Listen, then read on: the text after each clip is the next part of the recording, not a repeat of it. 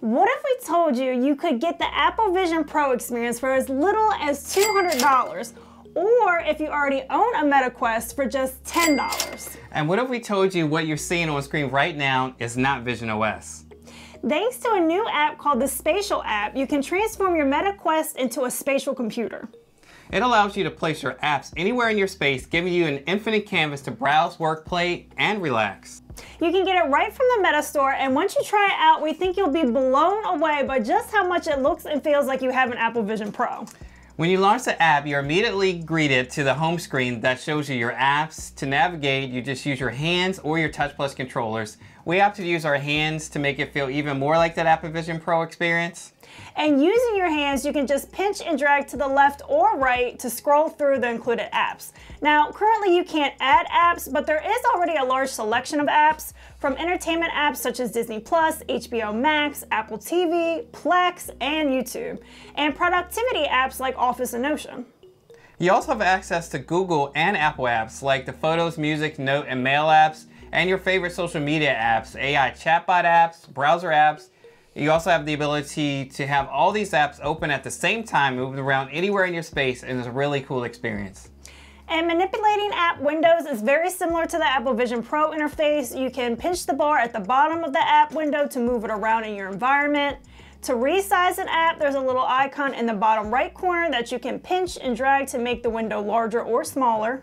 And to close an app, you can just pinch the X icon also at the bottom of the app window. However, you can't directly touch an app and grab at the window like you can in Apple Vision Pro, although the developers say that this could be a feature in the future.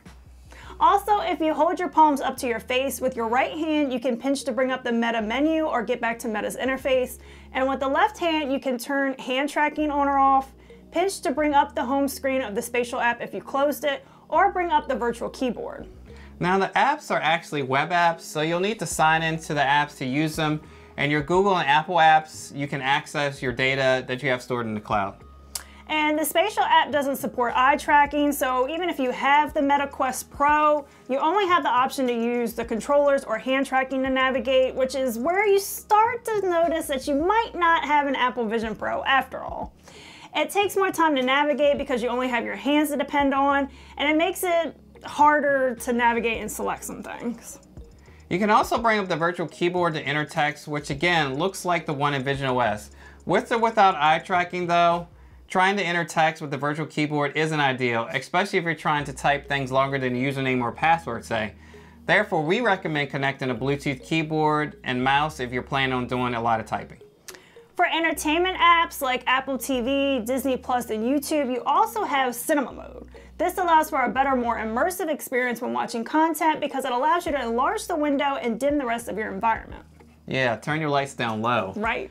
Another cool thing about the Spatial app is widgets. You have widgets like a clock, timer, stopwatch, calculator, sticky notes, and a to-do list.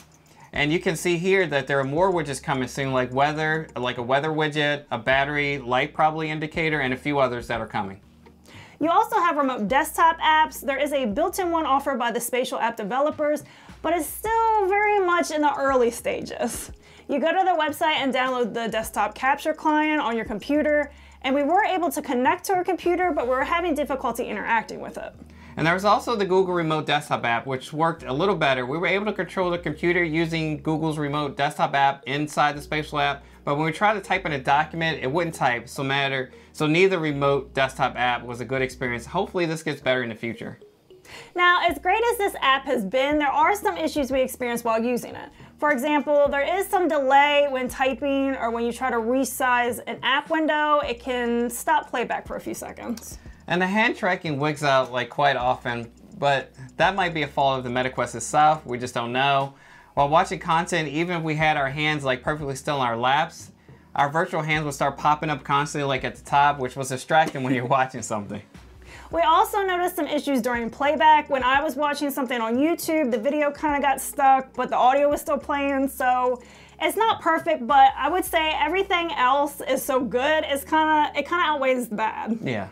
All in all, it's a really cool app, and it lets you experience what you experience on the Apple Vision Pro and the spatial computing for a small fraction of the price, so we definitely recommend you guys checking this out. Yes, and if you want to check out our experience with the Apple Vision Pro or other VR, AR content, check out this video and playlist on the screen. Don't forget to like, subscribe, and comment down below, and you can also follow us on social media. But that's gonna do it for this one, guys, and we'll see you in the next one. Bye.